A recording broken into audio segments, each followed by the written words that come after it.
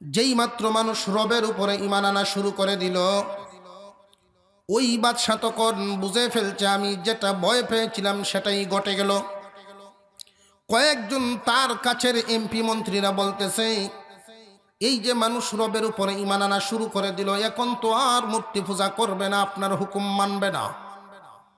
ওই দিন ওয়াজ রাস্তার দুই কিনারে বড় বড় গর্ত করে আগুন ধরাইয়া দিল।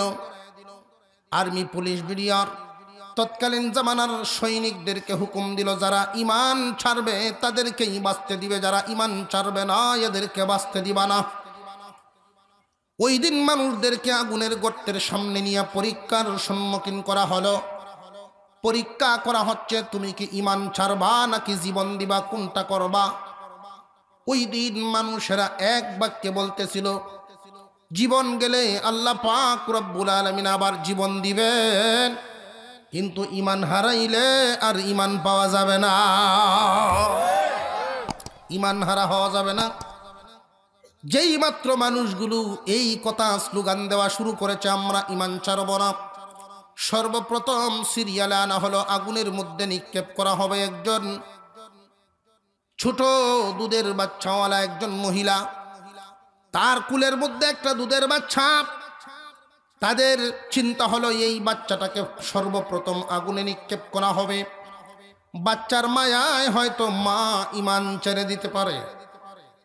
আল্লাহ পাক রব্বুল আলামিন একজন মুমিনের দিকে তাকায়া যখন লক্ষ্য করেন মুমিন ঈমানের উপরে ইস্তেকামত আছে, দুনিয়ার সব হারাইতে রাজি, ঈমান হারাবে না, তখন আল্লাহ পাক রব্বুল আলামিন তার ঈমানের নূর আরো বাড়ায়া দেন। যেই মাত্র তারা ঈমানের উপরে থাকবে বলে স্লোগান দেন, আল্লাহ পাক রব্বুল আলামিন এমন একটা দৃশ্য এদের চোখের সামনে বাসায়া দিলেন, এমন একটা ঘটনা ঘটায়া দিলেন, তাদের ঈমানি শক্তি যেন আরো বাড়িয়া যায়। এই দুধের বাচ্চাটাকে যখন টান দিয়া মহিলার কুল থেকে নিয়ে যায়, তুমি কি ঈমান দিবা নাকি বাচ্চা দিবা, আগে সিদ্ধান্ত গ্রহণ করো। এই মহিলা উচ্চ আওয়াজে জানায়া দিলেন, এই বাচ্চা দেওয়ার মালিক আল্লাহ, আল্লাহর নামে বাচ্চা দিয়ে দিলাম, আমার কোনো আপত্তি নেই, চিন্তার কোনো কারণ নেই। যেই মাত্র বাচ্চাটাকে আগুনে নিক্ষেপ করা হয়, আগুনের ভিতর থেকে বাচ্চাটা ডাক দিয়া বলে, মা ধৈর্য ধারণ করো, যদিও দেখা যায় ধাউ ধাউ করে আগুন জ্বলতেছে, আসলে এটা আগুন নয়, মহান আল্লাহ আগুনের গর্তকে জান্নাতের বাগান বানায়া দিয়েছে।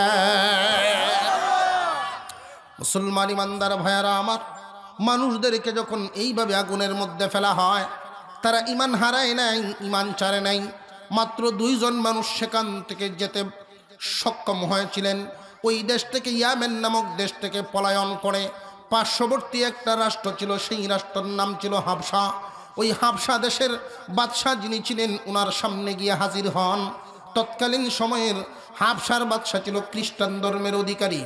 তৎকালীন সময়ে তো খ্রিস্টান ধর্মই ছিল সহি ধর্ম।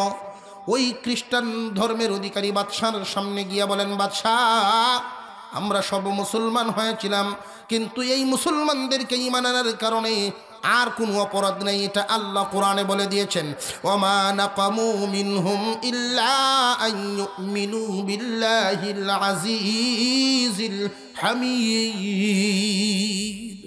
আল্লাহ পাক রব্বুল আলামিন পবিত্র কুরআনুল কারীমের ভিতরে বলে দিয়েছেন, মুমিনদেরকে নির্যাতন করা হয়েছিল, মুমিনদেরকে যে শাস্তি দেওয়া হয়, আর কোনো অপরাধ নাই, আর কোনো অপরাধ ছিল না, একমাত্র অপরাধ হলো তারা মহাপরাক্রমশালী আল্লাহর উপরে ঈমান আনার কারণে এদেরকে শাস্তি দেওয়া হলো।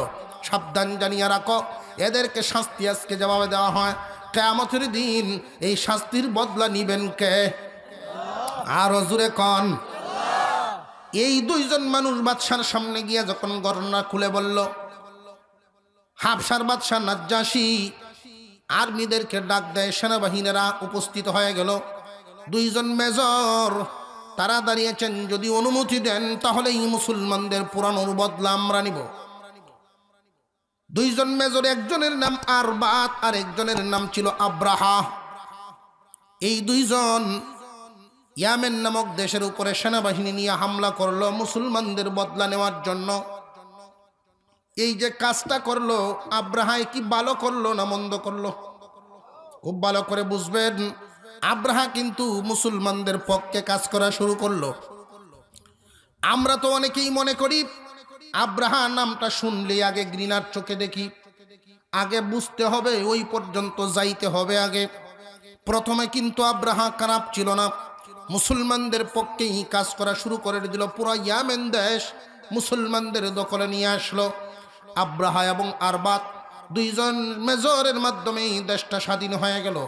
চিঠি লিখলো হাফসার দেশের রাজার কাছে, ও বাদশাহ আপনি বলিয়া দিন এখন কে ইয়ামেনের রাষ্ট্রপ্রধান হবে।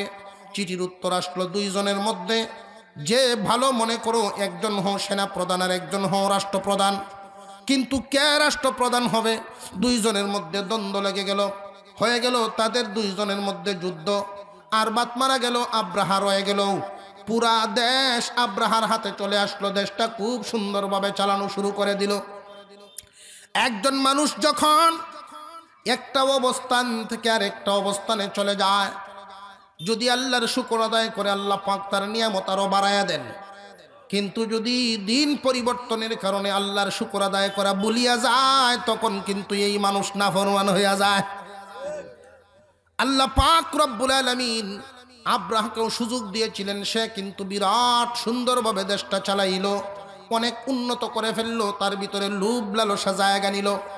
হঠাৎ করে সে ঘোষণা দেয়, সারা পৃথিবী থেকে প্রতি বছর মানুষেরা মক্কা নগরীতে যায় খানায় কাবার মোহব্বত নিয়া। যেইভাবে কাবাগরের মোহব্বত নিয়ে মক্কা নগরীতে যায়, আমার দেশেও এইরকম একটা গির্জা স্থাপন করব। যেই গির্জা দেখার জন্য তারা তামাম পৃথিবী থেকে মানুষ আমার দেশে আসা যাওয়া করবে। আল্লাহ পাক রব্বুল আলামিন এখনো পর্যন্ত কিন্তু তারে মাফ করেই যাচ্ছেন। মহান মাওলায় আদেশ করেছেন, কাবাগর হয়েছে, কাবাগরের সাথে দুনিয়ার অন্য কোনো ঘরের তুলনা আছে নাকি? মহান আল্লাহ এই পৃথিবীতে মানুষ পাঠাইবার আগেই কিন্তু কাবাগর বানাইয়াছেন। এই পৃথিবীর জমিনে কোনো ঘর বানাইবার আগে কাবাগর বানিয়েছেন। মহান আল্লাহ কুরআনুল কারীমের ভিতরে উল্লেখ করেন, ইন্না আউওয়ালা বাইতিন বুদিআ লিন-নাস, মানুষের জন্য আল্লাহ পাক রব্বুল আলামিন এই কাবাগরটা সর্বপ্রথম বানালেন। কাবাগর কি বসবাসের ঘর না ইবাদতের ঘর? খুব ভালো করে বুঝেন, ইবাদতের ঘর আল্লাহ আগে বানাইছেন, বসবাসের ঘর পরে বানাইছেন। তাহলে গুরুত্বের দিক থেকে ইবাদতের গুরুত্ব আগে না বসবাসের গুরুত্ব আগে? কথা বুঝে আসতেছে আপনাদের? আমরা তো উল্টা করি, এই জন্যই আল্লাহর রহমত থেকে অনেক দূরে সরে যাই। মহান মাওলা করিম ইবাদতের ঘরটা আগে বানায়া মানুষকে এই মেসেজ দিয়ে দিলেন, দুনিয়াবাসী অস্থায়ী এই দুনিয়ার জমিনে তুমি থাকবা। একটা টার্মিনালে যদি তুমি কিছুক্ষণ দাঁড়াও, বাস আসলেই তোমার চলে যেতে হবে। এখানে সামান্য সময় তুমি ঠেরবা, সামান্য সময় অবস্থান করবা। এর জন্য তোমার বাড়িঘরের প্রয়োজন হয় না, যতটুকুন প্রয়োজন একটা বসার ব্যবস্থা হলেই চলে। যেই জায়গায় তুমি 3 দিন থাকবা, ওইখানে তোমার বিল্ডিং বানানোর প্রয়োজন নাই, 3 দিন থাকার ব্যবস্থা হলেই চলে। যেখানে তুমি 1 বছর থাকবা, ওইখানে 10 বছরের চিন্তা করার দরকার নাই, 1 বছরের চিন্তা করলেই চলে। আমরা এই দুনিয়ার জমিনে থাকবো মাত্র 60, 70, 80 বছর, 90 বছর, এতদিনের চিন্তা করলেই যথেষ্ট হয়ে যায়। কিন্তু পরকালে থাকবো যতকাল, চিন্তাও করতে হবে এতকালের। আল্লাহ পাক রব্বুল আলামিন এই জন্যই দুনিয়ার জমিনে বসবাসের ঘর পরে বানাইলেন, ইবাদতের ঘর আগে বানাইলেন। আগে ইবাদত, কারণ পরকাল তুমি ঠিক করো আগে, পরকাল তোমার লম্বা। ইহকাল ঠিক করো পরে, ইহকাল তোমার ছোট। মুসলমান ইমানদার ভাইয়েরা আমার, এই আব্রাহা যখন চিন্তা ভাবনা করলো, গির্জা একখান বানাইলো, সারা দেশের যেই বাজেটটা ছিল, এই বাজেটের 3 ভাগের 1 ভাগ দিয়ে একটা গির্জা তৈরি করেছিল। তামাম পৃথিবীর মানুষ ভিড় করে ফেলছে প্রথমেই দেশের গির্জা দেখার জন্য। কিন্তু মানুষের একটা স্বভাব আছে, একটা জিনিস একবার দেখলে তো আর দ্বিতীয়বার দেখার কোনো শখ থাকে না। থাকে নাকি? পরের বছরই আর মানুষ নাই। কিন্তু কাবাগর তো এটা দুনিয়ার মানুষের হাতে বানানো নয়। কাবাগর তো এমন ঘরের নাম, একবার দেখলে বারবার দেখার মন চায়। একবার গেলে বারবার যাওয়ার মন চায়, কারণ কাবা ঘর স্বয়ং আল্লাহর দেওয়া ঘর। কাবা ঘরের সাথে সে তুলনা করে ফেলেছে, তার মনের আশা পূরণ হইল না, অবশেষে একটা চক্রান্ত করে ফেলছে। চক্রান্তটা কি করলো? আল্লাহ পাক রব্বুল আলামিন বলেন, আলাম ইয়াজআল কাইদাহুম ফি তাদলিল। আল্লাহ কি এদের চক্রান্তকে নস্যাৎ করে দেন নাই? চক্রান্তটা কি করেছিল? সে ঘোষণা দিল কাবা ঘর ভেঙে ফেলবে, কাবা ঘর ভেঙে ফেলবে। এই যে ঘোষণাটা দিল, ওই ঘোষণা সারা বিশ্বের বহু মানুষের কানে গিয়ে পৌঁছে গেছে। সারা বিশ্বের অনেক মানুষই জেনে ফেলছে আব্রাহা কাবা ঘর ভাঙার প্ল্যান করেছে। যেটা প্রকাশ হয়ে যায় এটা কিন্তু ভাই চক্রান্ত হয় না। খুব ভালো করে বুঝবেন, খুব ভালো করে বুঝবেন। কাবা ঘর কেন ভাঙতে চায়? কাবা ঘর ভাঙার কারণটা কি? একটা চক্রান্ত ছিল এর পিছনে। মহান মাওলাই করিম কাইদুন শব্দ ব্যবহার করে, এখানে একটা চক্রান্ত শব্দ উল্লেখ করেছেন। কাইদুনের মাধ্যমে চক্রান্ত বোঝা যায়। আর চক্রান্ত এমন একটা শব্দ, এমন কাজকেই চক্রান্ত বলে যেটা মানুষের অগোচরে করা হয়, গোপনে করা হয়, জানে না, গোপনে কাজ করে। একটা উদ্দেশ্য থাকে। আর একটা হাবশার বাদশার সাথে সে একটা ডিল করেছে। বাদশাহ, কাবা ঘর যদি ভাঙতে পারি তাহলে আমি আব্রাহা হব বিশ্বের শাসক। শুধু ইয়ামেনের বাদশাহ হব না, তামাম দুনিয়ার বুকে আমার নাম ছড়ায়া যাবে। তামাম পৃথিবীর সকল রাজা বাদশাহ আমাকে ভয় পাবে। কারণ আমি যদি কাবা ঘর ভাঙতে পারি তাহলে সারা দুনিয়াটাই শাসন করতে পারবো। যেই ক্ষমতায় কাবা ঘর ভাঙা যায়, এই ক্ষমতায় যে কোনো দেশ দখল করা যাবে, এই ভয় মানুষ পাবে আমাকে। এটাই ছিল তার উদ্দেশ্য। দুনিয়া কামাইবার উদ্দেশ্যে আল্লাহর ঘর ভাঙতে চায়। কথা বুঝেন খুব ভালো করে। মানুষের মধ্যে এমন মানুষ কিন্তু যুগে যুগে থাকবে। আল্লাহ পাক এই সূরা নাজিল করে কিয়ামত পর্যন্ত আমাদেরকে সতর্ক করে দিলেন। এই দুনিয়ার লোভ লালসা পদ পদবীর জন্য যদি তুমি তোমার ধর্মের ক্ষতি করে ফেলো, আল্লাহর দ্বীনের মোকাবেলায় তুমি চলিয়া যাও, তাহলে আব্রাহার তোমার মধ্যে বেশ কম রইল কই? খুব ভালো করে বুঝবেন।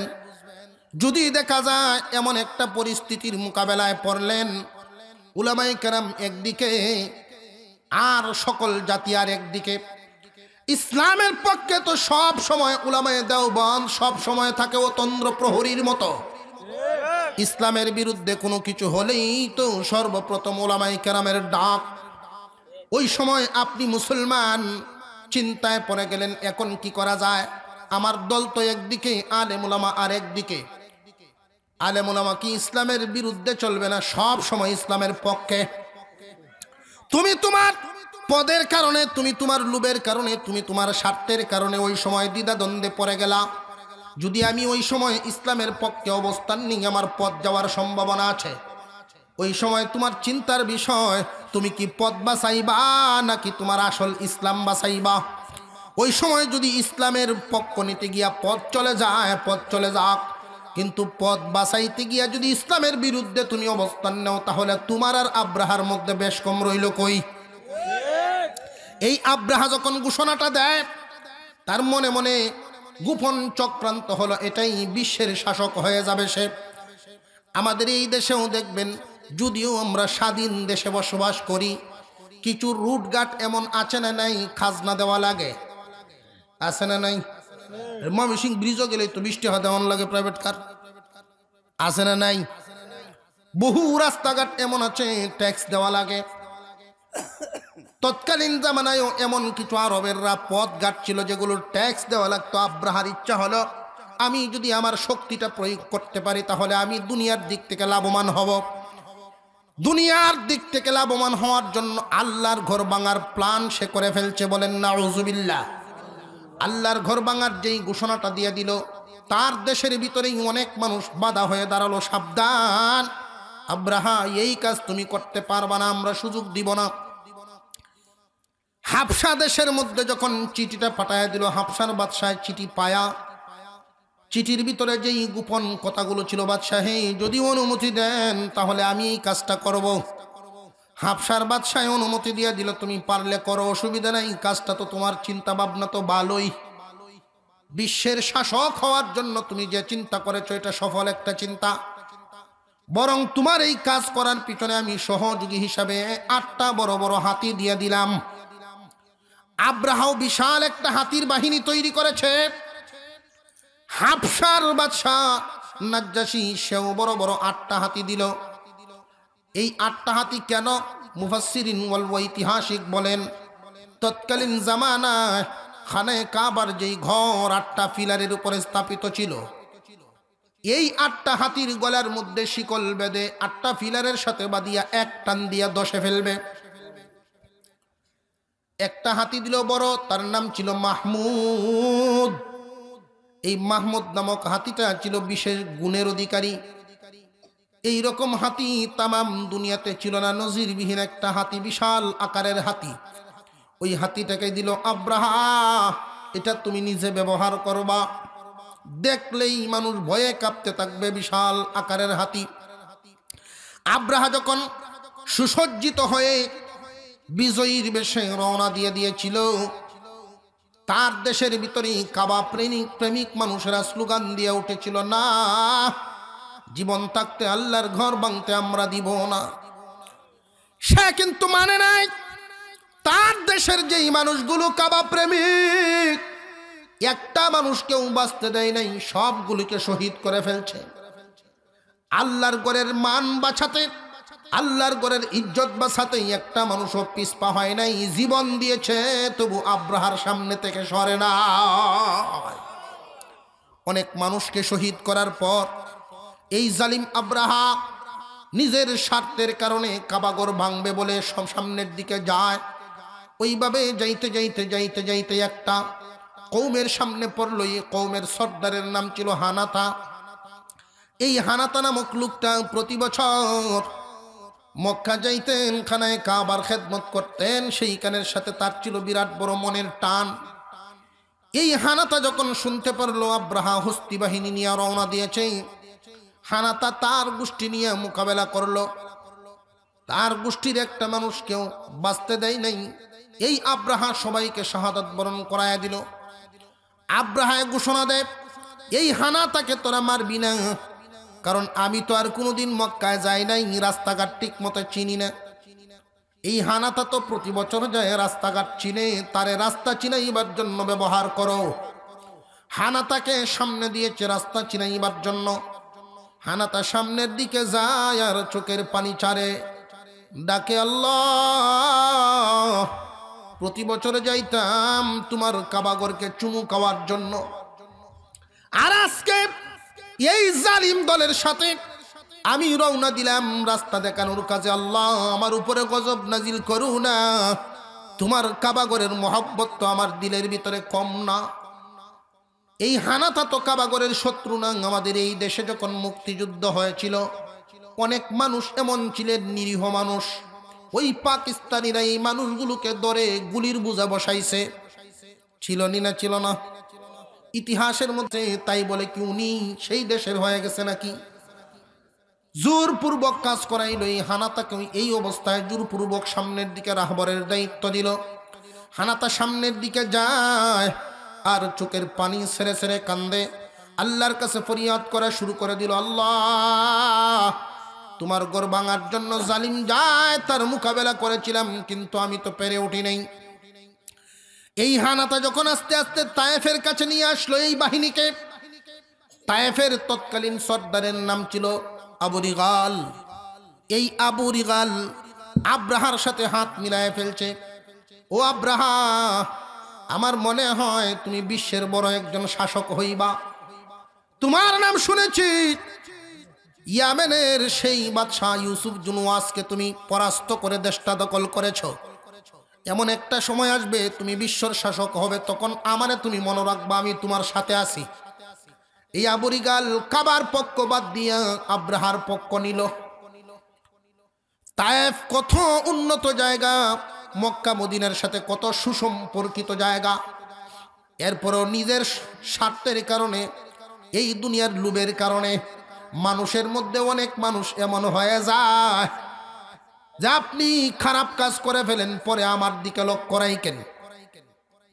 আছে না নাই এমন মানুষ? স্বার্থের কারণে নীতিহীন হইয়া যায়। এই আবু রিগাল মক্কা মদিনার বিপক্ষে চলে যায়, কাবাগরের বিপক্ষে গিয়ে আব্রাহার সাথে হাত মিলায়। বিশাল বড় বাহিনী নিয়ে যখন কাবার দিকে রওনা দেয়, যাইতে যাইতে যাইতে যাইতে হস্তি বাহিনী যখন এমন একটা জায়গার মধ্যে গিয়ে পৌঁছে গেল, জায়গাটার নাম ছিল মাগমাস। ওই মাগমাস নামক জায়গার মধ্যে আরবের মানুষেরা তাদের উট বকরি বেড়া এগুলো বিচরণ করাতো। ওইখানে গিয়ে তাবু গাড়ছে বিশাল বাহিনী। প্রথমে হানাতাকে একটা গুড়ার মাধ্যমে পাঠায় দিল, যাও একটা পত্র নিয়ে মক্কাবাসীর কাছে যাও, খানায় কাবা আমরা ভাঙতে আসছি, আমার কাজ আমি করে যাব, তারা যদি বাধা না দেয় মক্কাবাসীর কোনো ক্ষতি আমি করব না, আর যদি বাধা দেয় নারী শিশু বৃদ্ধ বৃদ্ধা কাউকে আমি বাঁচতে দিব না। হানাতা প্রথমেই কাগজটা নিয়ে মক্কায় গেল, কাবাগরের কাছে বিশাল একটা টিলার উপরে দাঁড়াইয়া সে ঘোষণা দেয়। তৎকালীন জামানার নিয়মই ছিল এমন, যদি গুরুত্বপূর্ণ কোনো সংবাদ হলো উঁচা টিলার মধ্যে বা পাহাড়ের মধ্যে উঠে ডাক দিত, সব জমা হয়ে যেত। এই হানাতা যখন উঁচা টিলার উপরে দাঁড়াইয়া ঘোষণা দেয়, আসো, সব যখন জমা হয়ে গেল, কি ব্যাপার হানাতা? সেও যেহেতু প্রতি বছর আসা যাওয়া করে, অনেকের সাথেই পরিচয় আছে। ও হানাতা, চোখে পানি, এই অসময়ে তো তুমি কখনোই আসো না, তুমি তো মৌসুম মোতাবেক আসো, আজকে কেন আসলা? জরুরি আমাদেরকে ডাকলা, কারণ কি? ও মক্কাবাসী, তোমাদের জন্য কালো মেঘ আসতেছে, তোমাদের উপরে বিশাল বিপদ আসতেছে। এই কাবাগর ভাঙার জন্য আব্রাহা হস্তি বাহিনী নিয়ে আসছে, তায়েফের আবু রিগাল তার বাহিনী সহ তার সাথেও মিশে গেছে, তোমাদের এই কাবাগর ভেঙে ফেলার জন্য আসতেছে। তোমরা কি মোকাবেলা করবা না ছেড়ে দিবা? কি করবা সিদ্ধান্ত গ্রহণ করো। মক্কাবাসী মানুষ কাবাগরকে নিজের সন্তানের চাইতে বেশি মহব্বত করতেন। কাবার মহব্বত প্রত্যেকটা মানুষের ভিতরেই ছিল। কাবাগরকে তারা এত মহব্বত করতেন সন্তানের চাইতে বেশি। যেই মাত্র সংবাদ শুনে প্রত্যেকটা মানুষ যখন চোখের পানির টলমল করা শুরু করে দিয়েছে, কান্না শুরু করেছে, এমনি আওয়াজ আসছে, ও হানাতা, আমরা বলতে পারবো না, আমাদের এই মুরব্বী আছেন, মহল্লার মুরব্বী, মক্কার মুরব্বী, খানায় কাবা দেখাশোনার দায়িত্ব যিনি করেন, মুতাওয়াল্লি তিনি আছেন, তিনি হলেন হুজুর আকরাম সাল্লাল্লাহু আলাইহি ওয়াসাল্লামের দাদা জান আব্দুল মুত্তালিব। আব্দুল মুত্তালিব আসছিলেন, ও মুরব্বী, কাবাগর ভাঙার জন্য আসছে আব্রাহা, আপনি অনুমতি দিবেন নাকি মোকাবেলা করবেন? সিদ্ধান্ত নিন। আব্দুল মুত্তালিবও কান্না শুরু করে দিলেন। আব্দুল মুত্তালিব কাঁদতেছেন, ও হানাতা, তুমি এদিকে আসো, আব্রাহারে গিয়া বোঝাও, এই কাবাগর এটা সাধারণ দিনের মঞ্জুরি ঘর নয়, এমন একটা দিনের মঞ্জুরি ঘর যেই দিন ইব্রাহিম আলাইহিস সালাম এই ঘর স্থাপন করেছিলেন। আল্লাহ আর ইব্রাহিম আলাইহিস সালামের সাথে সম্পর্কটা কেমন ছিল? আল্লাহর খলিল তার কলিজার টুকরা সন্তান ইসমাইলকে গলায় ছুরি দিয়া দিলেন, আল্লাহু আকবার বলেই ফেললেন আল্লাহকে খুশি করার জন্য। ইসমাইলও রেডি হয়ে গেলেন, ইব্রাহিমও হাত থেকে ছুরিটা ছেড়ে দিলেন, আল্লাহু আকবার বলে ফেলছিলেন। এরপরেও আল্লাহ পাক রব্বুল আলামিন মহান মাওলাই করিম ইব্রাহিম আলাইহিস সালামকে পরীক্ষা করেছেন। পরীক্ষা ইব্রাহিম ইসমাইল ফাঁস। লম্বা ঘটনা এটা, আপনারা জানেন। তারা ফাঁস করার পরে মহান মাওলাই করিম বলেছিলেন, ইব্রাহিম কি চাইবা আজকে চাও, তুমি যা চাইবা আমি তাই দিব।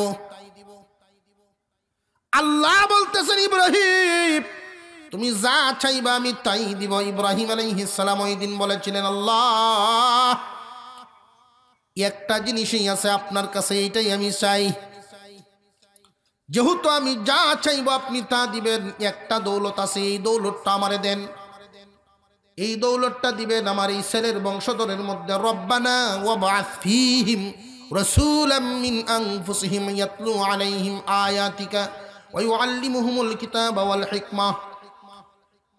আল্লাহ পাক রব্বুল আলামিনের কাছে ইব্রাহিম আলাইহিস সালাম দোয়া করলেন, আমার এই ছেলের বংশধরের মধ্যে মুহাম্মাদুর রাসূলুল্লাহরে দিয়া দাও।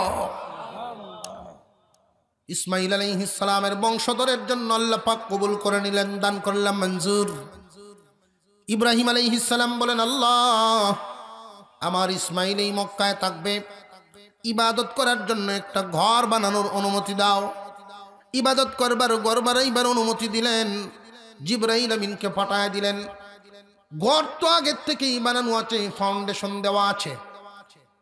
স্বয়ং আল্লাহ ইঞ্জিনিয়ারের কাজ করে দিয়েছেন, নকশা করে দিয়েছেন মহান মাওলাই কারীম। জিবরাইল আমিন পাখা দিয়া মাটিটা সরায়া দিলেন। এই যে দেখেন ফাউন্ডেশন দেওয়া। নূহ আলাইহিস সালামের প্লাবনের বেলায় মাটির নিচে পড়ে গিয়েছিল। ইব্রাহিম আলাইহিস সালামকে আল্লাহ হুকুম দিলেন, যাও পিতা এবং পুত্র দুইজন মিলে বানায়া লও। ইব্রাহিম আলাইহিস সালাম মিস্ত্রির কাজ করেন, ইসমাইল আলাইহিস সালাম যুগালুর কাজ করেন। বলেন আল্লাহু আকবার। এত দামি দামি দুইজন মানুষ দিয়ে আল্লাহ কাবাঘর বানাইছেন। একজন পয়গম্বর হলেন মিস্ত্রি, আর একজন পয়গম্বর যুগালু। পাহাড় থেকে পাথর এনে এনে কাজ করার কাজ শুরু করে দিলেন। পাথর আনেন, এইভাবে যখন কাজ করতে করতে করতে করতে নকশা তো আল্লাহ পাক আগেই দিয়ে দিয়েছেন, ডিজাইন করা আছে। যেই মাত্র উনি উনার কবজা পর্যন্ত কাজ করেছেন, কবজির বাহিরে চলে গেছে, দোয়া করলেন, আল্লাহ আর তো পারতেছি না, উপরে উঠতে হবে, 30 ফুট উঠা। এত উপর পর্যন্ত কেমনে উঠবো? আল্লাহ পাক একটা পাথর পাঠায় দিলেন। জিবরাইল আমিন পাথর দিয়া গেলেন। এই পাথর এমন একটা পাথর, জান্নাতি পাথর। এই পাথরের উপরে আপনি পা রাখবেন, মনে মনে যা বলবেন ইচ্ছা মতো ওই পাথরটা আপনার নিয়ে উপরে উঠবে, ইচ্ছা মতো নিচে নামবে। মাকাম ইব্রাহিম এখনো মক্কায় আছেন, হাজীগণ দেখেন। ইব্রাহিম আলাইহিস সালাম কাজটা করেছেন। রে হানাথা, এই ঘর তো এমন একদিনের মঞ্জুরি ঘর। দুইটা জিনিস একদিনে চেয়েছিলেন, আল্লাহ পাক রব্বুল আলামিন ওই দিনে দুইটা মঞ্জুর করেছেন। এক নম্বর আখিরি জামানার পয়গম্বর, 2 নম্বর খানায় কাবার ঘর। আল্লাহ পাক রব্বুল আলামিন ওই কাবা ঘরটা মঞ্জুর করেছেন। আজকে কাবা ঘর ভাঙার জন্য আসছেন, আর আখিরি জামানার পয়গম্বর কিন্তু এখনো দুনিয়ায় আসেন নাই।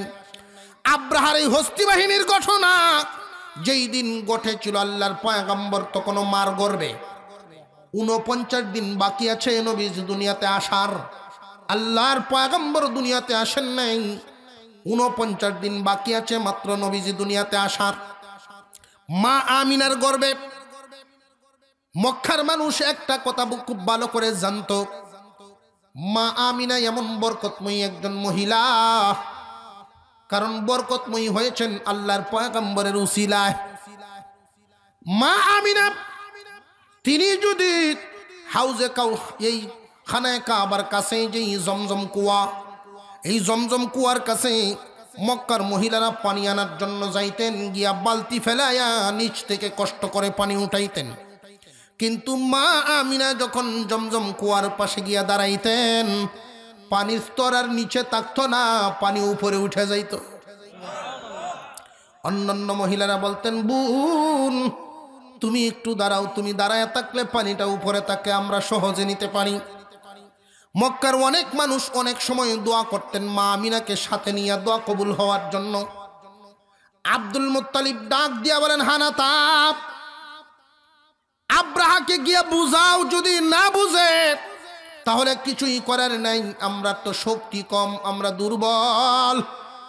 কিন্তু আল্লাহ তো আর দুর্বল নন, আল্লাহর ঘর আল্লাহ হিফাজত করবে। আব্দুল মুত্তালিব নিজে গেলেন হানাতার সাথে, আরো আরবের কয়েকজন মুরব্বী নিয়ে গেলেন। এই আরবের মুরব্বীরা এবং আব্দুল মুত্তালিব সহ তারে বুঝাইলেন, বুঝার চেষ্টা করো, এটা কিন্তু দুনিয়ার মানুষের হাতে তৈরি নয়, স্বয়ং আল্লাহর ঘর। তুমিও তো আল্লাহ মানো, খ্রিস্টানরা আল্লাহ মানেনি না, মানে না? তুমি একজন খ্রিস্টান, তুমিও আল্লাহ মানো, তোমারও তো আল্লাহ আছে। আল্লাহর ঘর দুনিয়ার লোভ লালসার কারণে এই কাবাঘর ভাঙার মতো হীন চিন্তা ভাবনা করিও না, তাহলে কিন্তু তুমি বিপদে পড়ে যাবে। আল্লাহর ঘরের হিফাজত আল্লাহ পাকই করবেন। এই হানাথা আব্দুল মুত্তালিব সবাই বুঝাইল কিন্তু বুঝে না। আব্রাহা এক কথা জানায় দিল, আমি জীবনে যা টার্গেট করি তাই পুরা করি, এতে কে খুশি হইল কে বেজার হইল আমি দেখি না। আল্লাহর বিরুদ্ধে অবস্থান নিয়ে সে যখন সামনের দিকে রওনা হয়ে গেল, আব্দুল মুত্তালিব ফিরে আসলেন, মা আমিনাকে ডাক দিলেন, মাগো আসো, তোমার সাথে নিয়ে দোয়া করলে আল্লাহ দোয়া কবুল করেন। মুলতাজেমের মধ্যে গিয়া দাঁড়াইলেন। এই মুলতাজেম হলো খানায় কাবার দরজা, চৌকাটের মধ্যে ধরে এখনো পর্যন্ত এই চৌকাটের মধ্যে ধরে কেউ দোয়া করলে আল্লাহ পাকে দোয়া কবুল করে ফেলেন। আব্দুল মুত্তালিব মুলতাজেমের মধ্যে ধরলেন, মা আমিনা কাছে দাঁড়ায় আছেন, মক্কার মুরব্বীরা হাউমাউ করে কাঁদতেছেন, শিশুরা পর্যন্ত কাঁদতেছে, আল্লাহ কাবাগর হিফাজত করো, তোমার ঘর তুমি হিফাজত করবা। আমাদের শক্তি নাই, আমাদের ক্ষমতা নাই, এই হস্তি বাহিনীর সাথে মোকাবেলা করার মতো ক্ষমতা তো আমাদের নাই, সুতরাং তোমার তো আছে, তুমি তোমার ঘরটা হিফাজত করবা। এই মা আমিনার উসিলা নিয়ে, তার গর্বের সন্তানের উসিলা নিয়া, গর্বের সন্তানকে মুহাম্মাদুর রাসূলুল্লাহ, মক্কাবাসী তো আর এটা জানে না, আল্লাহ জানেন না জানেন না, যার উসিলা নিয়েছেন মাওলা তো তার উসিলাই সব বানাইছেন। যেই মাত্র উসিলা নিয়ে দোয়া করলেন, দোয়া করা শেষ, কান্নাকাটি করে আব্দুল মুত্তালিব ঘোষণা দিলেন, তোমরা যাও, যার যার মতে গিয়ে আত্মগোপন করো। আব্রাহা বিশাল হস্তি বাহিনী নিয়ে আসতেছে। হস্তি বাহিনী নিয়ে যখন আসা শুরু হয়ে গেল, খানায় কাবার কাছাকাছি যখন চলে আসছে, হানাথা মাহমুদ নামক হাতিটার কানে কানে গিয়া বলছিল, মাহমুদ রে তাকায়া দেখ, এটাই হলো আমার আল্লাহর ঘর। মাহমুদ নামক হাতিটা বিরাট গুণের অধিকারী, সে নিজের বাসাও বুঝতো, মানুষের বাসাও বুঝতো। সে যখন তাকায় আল্লাহর গড়টার দিকে লক্ষ্য করলো, আল্লাহর গড় দেখিয়া মাহমুদ নামক হাতি, যেই হাতির আব্রাহা নিজে সোয়ার হয়ে রইল, ওই হাতিটার সামনের দিকে কদম বাড়ায় না। এত মার মারে হাতি তো আর সামনের দিকে যায় না। হাতি বুঝে ফেলছে আল্লাহর ঘর, কিন্তু আব্রাহা আল্লাহর ঘর বুঝে না। একটা প্রাণী আল্লাহ চিনে, আল্লাহর ঘর চিনে, মানুষ হয়ে আল্লাহ চিনল না, আল্লাহর ঘর চিনল না তুলনামূলকভাবে, তাহলে এই মানুষটা ভালো না প্রাণীটাই ভালো? কিছু কিছু মানুষ পশুর চাইতে নিকৃষ্ট হয়ে যায়। আব্রাহা যখন তার বাহিনী নিয়ে প্রস্তুতি নিল, 8টা হাতির গলায় শিকল বেঁধে ফেলছে, ফিলারের মধ্যে নিয়ে লাগায় ফেলবে, এমনি মহান মাওলায়ে করিম আল্লাহর বাহিনী প্রেরণ করে ফেললেন সাগরের দিক থেকে। বলেন আল্লাহু আকবার। ওয়া আরসালা আলাইহিম তায়রান আবাবিল তারমিহিম বিহিজারাতিম মিন সিজ্জিল ফাজআলাহুম কাআসফিম মাকুল। আল্লাহ পাক রব্বুল আলামিন বলেন, ওদের উপরে আমি প্রেরণ করে দিলাম তায়রান আবাবিল, পাখির বিরাট বড় বড় দল। আবাবিল অর্থ দল, তায়রান আবাবিল পাখির দল। অনেকেই মনে করেন আবাবিল একটা নাম, দল বোঝানো হয়েছে এই দলটা পাখিরও হতে পারে, গরুরও হতে পারে, মানুষেরও হতে পারে। আল্লাহ পাক এখানে উল্লেখ করলেন তায়রান আবাবিল, পাখির বিরাট দল পাঠায় দিলেন, বাহিনী পাঠায় দিলেন। কেমনে বাহিনীটা? এই সাগরের দিক থেকে এই বাহিনীটা যখন আসছিল, আব্রাহা বাহিনীও পাখি বাহিনী জীবনে বহু দেখছে, কিন্তু এরকম বাহিনী দেখে নাই। একটা পাখি আর একটা পাখির ডানার সাথে ডানা মিলানো, কালো হয়ে গেছে তাদের উপরটায়, ওরার ভিতরে আতঙ্ক তৈরি হয়ে গেছে। জীবনে কত বাহিনী দেখলাম, এই পাখি কোত্থেকে আসলো এই জিন্দিগিতে এমন বাহিনী তো দেখি নাই। এক একটা পাখির টুটের মধ্যে মসুর ডালের মতো এক একটা পাথর, এক একটা পাখির 2 পাজরের মধ্যে 2টা করে পাথর। আল্লাহ রাব্বুল আলামিন বাহিনী পাঠায় দিলেন। এই বাহিনী এসে হস্তি বাহিনীর উপর যখন একটা একটা করে নিক্ষেপ করা শুরু করে দিল, ওই নিক্ষেপ করার কারণে মহান মাওলাই করিম তারমিহিম বিহিজারাতিম মিন সিজ্জিল, সিজ্জিল জাতীয় পাথর পাঠালেন। এটা কোনা বিশিষ্ট দাঁড়ালো। ওই পাথরটা যখন যদিও আকারে ছোট, আল্লাহর পক্ষ থেকে আসছে আল্লাহর আযাব, যদিও ছোট হয় কিন্তু পাওয়ারফুল। এই পাথরের পাওয়ার দিয়েছেন কে? আল্লাহ পাক। পাথরের পাওয়ার দেওয়ার কারণে এদের অবস্থাটা এমন হয়েছিল। মহান মাওলাই করিম বলেন, এক একটা পাথর যখন এদের উপরে নিক্ষেপ করা হয়, পাথরের আঘাতে এদের অবস্থাটা হয়েছিল এমন, ফাজআলাহুম কাআসফিম মাকুল। পাথরের আঘাতের কারণে এদের অবস্থাটা এমন হয়েছিল, কোনো প্রাণী যদি কোনো কিছু খায়, কোনো প্রাণী যদি কোনো কিছু চিবায়, চিবানোর পরে একটা বস্তুর অবস্থা যেমন হয়, একজন মানুষের রুটি চিবাইলে রুটিটা যেমন হয়, গরু যদি ঘাস চিবায় এই ঘাসটা যেমন হয়ে যায়, ওই মানুষগুলো পাথরের আঘাতের কারণে এমন হয়ে যায়। আল্লাহর আযাবের কারণে এই মানুষগুলোর একটারও কোনো অস্তিত্ব নাই, সব নিস্তেনাবুদ। সামান্য কয়েকটাকে রাখা হয়েছিল আহত অবস্থায়, যারা ওরা থাকবে যতদিন, মানুষেরা ওদেরকে দেখিয়া শিক্ষা নিবে ততদিন। কিছু মানুষ, এর মধ্যে আব্রাহা নিজেও ছিল জিন্দা। আব্রাহা এখানে মরে নাই। মুফাসসিরিনে কেরাম বলেন, আমরা তো মনে ওরে আগে মারত, কিন্তু ওরে আগে না মারার আল্লাহর বিরাট বড় এক হিকমত। তাম দেশগুলো ইয়ামেন থেকে আসতে যেই অঞ্চলগুলো পিছনে ফেলে আসছে, ওই অঞ্চলের মানুষেরা হাহাকার করতেছে। কাবা প্রেমিক মানুষের ভিতরে একটা আগুন জ্বলতেছে, কাবাগর ভাঙার জন্য বিজয়ীর বেশে গিয়েছে, কিন্তু আল্লাহর দলের মোকাবেলায় নেস্তেনাবুদ হইয়া শিয়ালের মতো লেজ গুটায়া যখন পালাইছে, যারা রাস্তায় দেখেছে সবাই আল্লাহর শুকর আদায় করিয়াছে, যারা রাস্তায় দেখেছে সবাই আল্লাহর শুকর আদায় করিয়াছে। আল্লাহ পাক রব্বুল আলামিন দুনিয়ার মানুষকে নজির দেখাইবার জন্য আব্রাহারে কয়েকদিন বাঁচায়া রাখলেন। এই আব্রাহা পাথরের আচুরা খায়া যখন সে চলে গেল তার দেশে, শুধুমাত্র কয়েকটা আঘাত পেয়েছে, দমে মরে নাই।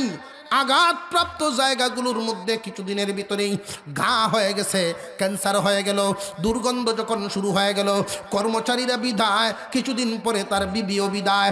একেবারে অবহেলিত অবস্থায় আল্লাহর বিরুদ্ধে অবস্থান নেওয়ার কারণে, কাবাগরের বিরুদ্ধাচরণ করার কারণে ওই মানুষটা এত বিশাল পাওয়ারফুল একটা মানুষ নেস্তেনাবুদ হইয়া, ক্যান্সার হইয়া দুনিয়া থেকে বিদায় হয়।